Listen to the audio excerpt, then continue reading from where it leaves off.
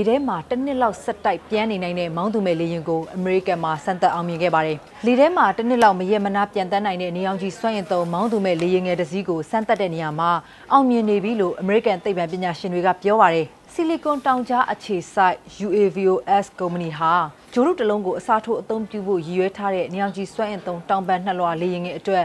နောက်ဆုံးအဆင့်စမ်းသပ်မှုတွေကိုပြင်းပြအောင်မြင်သွားပြီလို့ဆိုပါတယ်။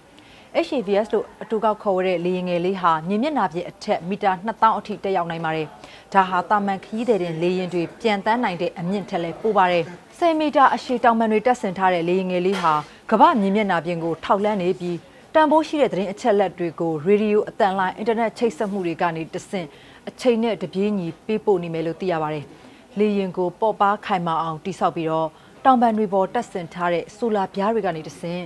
အချိန်အကြာကြီးပြန်တန်းနေနိုင်မဲ့နေစွမ်းအင်ပမာဏကိုခံယူနိုင်မယ်လို့ UAVOS ရဲ့ပညာရှင်တွေကပြောပါတယ်။ဒီလေရင်ကိုသဘာဝပတ်ဝန်းကျင်လေ့လာရေးမိုးလေဝသစောင့်ကြည့်ရေးနဲ့မြေပြင်ပေါ်ကတရားမဝင်လှုပ်ရှားမှုတွေကိုထောက်လှမ်းတဲ့နေရာမှာ